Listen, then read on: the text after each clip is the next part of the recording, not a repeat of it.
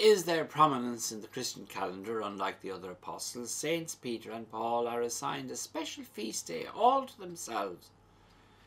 In the Gospel, we see where Jesus made Peter head of the church. He and his successors were to be the focal point of unity and orthodoxy in the church throughout history, preserving it from error. Now, the authority which Jesus conferred on Peter, despite his sins and failings, is now invested in Pope Francis. The Pope may be infallible on faith and moral issues, but he's not impeccable. However, sometimes you get the impression that when it comes to issues of faith and morals today, everyone is infallible, except the Pope. St. Paul's background was quite different. We all know about the dramatic conversion, but before that, he was a terror to the early church. Because of his record, he'd be the last person we'd have chosen for a missionary role. God's ways, however, are not our ways. Because of a person's background or their history, we must never write anyone off either. St. Paul is without doubt the great missionary. Pope Paul VI, who will be canonized as saint this October, used to say that the church exists in order to be missionary.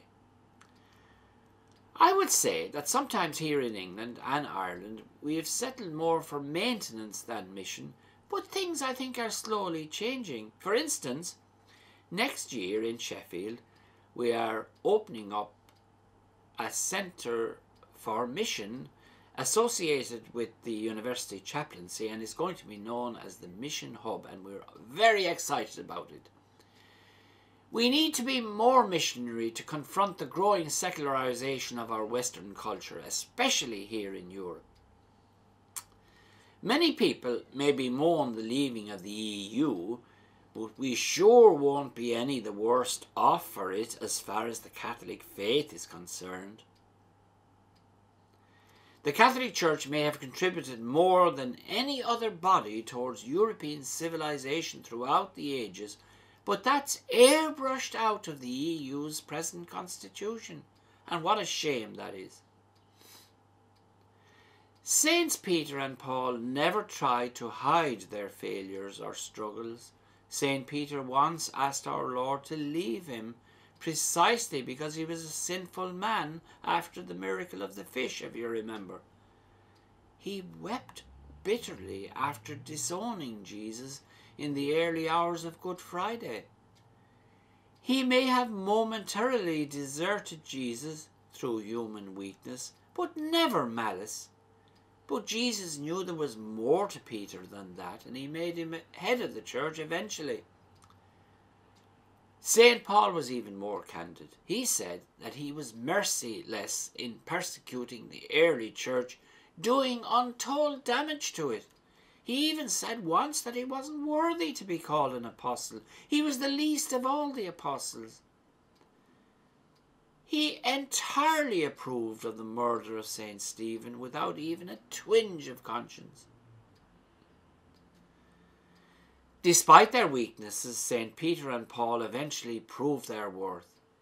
They never left us in any doubt, however, that it was by the grace of God and not their own strength that they eventually became the great apostles they were. Jesus said to Peter, "Satan had wanted to sift you like wheat, but I have prayed for you that your faith may not fail, and you will go on to strengthen the faith of the other disciples." St. Paul said, "I can do all things by the power of the one who gives me strength. By the grace of God I am what I am." To prove their love, both laid down their lives for their master. Paul was beheaded and Peter crucified in Rome around 64-65 AD. Saints Peter and Paul, pray for us. Thank you all for listening, and God bless you all.